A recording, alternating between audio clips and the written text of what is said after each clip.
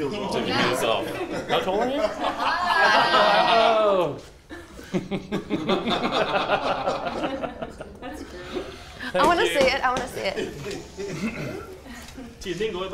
Oh my gosh! My time is running, so I have to ask you some Let's questions. tweet that out. All right, you got it.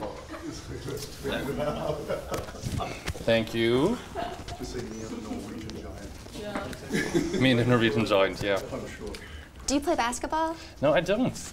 And actually, when I was 13 years old, I had to take medicine to stop growing. I was supposed to be like up in the wall. Are you serious? Yeah. Wow. Nice to meet you. Nice to meet you too. How is life right now, Britney Spears? It's pretty good, thank you. It is? You've been traveling a lot. You've been to Poland, Germany, London, Yes. Copenhagen. Now you're in Oslo. And everyone probably asks this, but what's your relationship to Norway? What do you know about it? I just know it's a beautiful country and the people are great. The food's supposedly really good. Yeah. And I'm happy to be here. Yeah. We have two bands right now, which is doing it big in the US. Nico and Wins and Illevis. The Fox, have you heard about them? No. No. No. Everyone hopes that you probably would. Oh, sorry. We have to talk a bit about your lingerie collection, of course. Why did the world's biggest pop star decide to design her own lingerie? Well, it's something I've wanted to do for a while now, since for the past 6 years. I went to London and I went to La Perla, and it was the most beautiful lingerie store I've been in my life, and I was like, I have to do something like this. I want to create my own line of lingerie sleepwear and you know, just make the pieces just really different and make them my own, and you know, something to give back to the fans that's really special. And so I've been working on it for 2 years now. It's been kind of hard. It's been a lot of hard work, but it's paid off. It's How been would really you describe fun. the collection? I would describe it, it's very vintage, old-fashioned, Cool. classical, feminine, sexy, and muted colors, like very soft, subtle colors, not too bright. There's one line called Cherry. It's the only bright one, but the rest of them are very all kind of in the same realm of colors, and it's really beautiful. Yeah.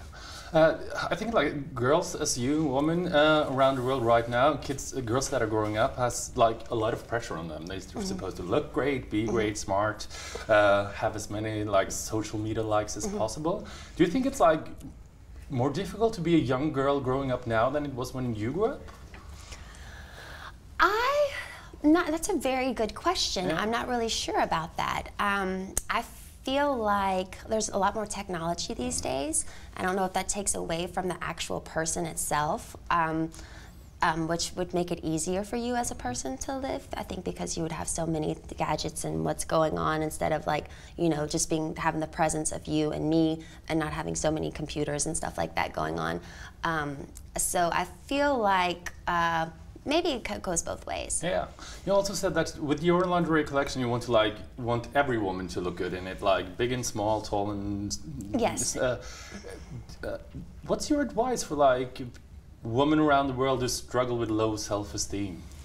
My advice is to, I mean, trust me, there are days that, you know, that I struggle with myself, you know, as I'm human, and there's just days you can't really get with it, and you just need to actually probably cherish those days and, you know, pray about it. I'm a huge believer in prayer and God, and I feel like if He's a part of your life, then I feel like the sky's the limit, and you can overcome any obstacle in your life, whatever it is, depression or not having confidence, or whatever it is. And keeping good girlfriends around you, I think, is really special too.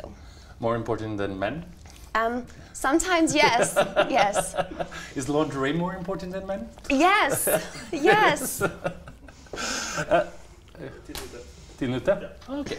Britney Spears, thank you so much. Thank you. Very nice meeting you. Thank you, you too.